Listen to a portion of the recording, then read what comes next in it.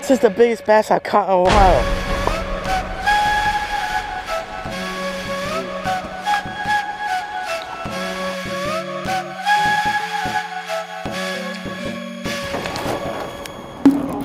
It's a good one.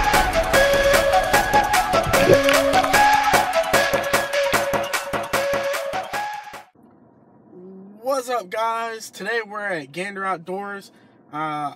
Some of you know Gander Mountain closed down, and someone else bought them and they changed their name to Gander Outdoors.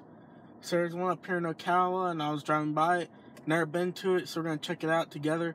I'm filming on my phone, so hopefully I won't get kicked out or banned like Cabela's, because I might actually like this place. Alright, catch you when we get inside.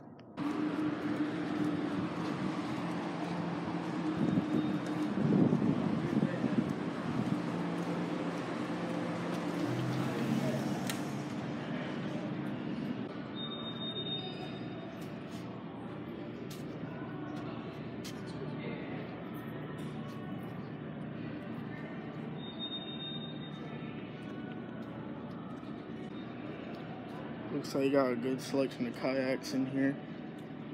I don't know anything about kayaks, so I'm not a kayak angler.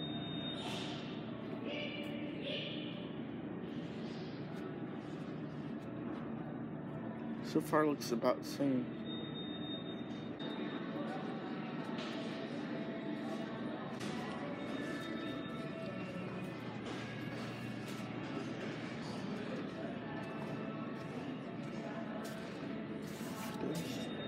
Ghillie suit. Got all the camo in here.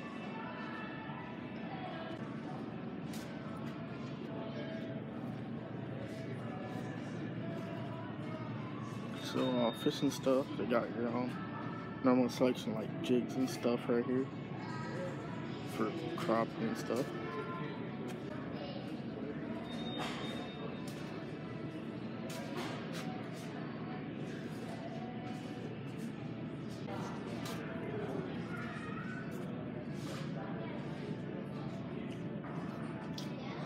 Culprit, they got my favorite color for shad.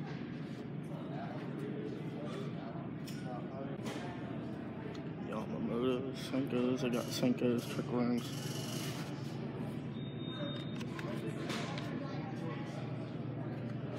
Zoom.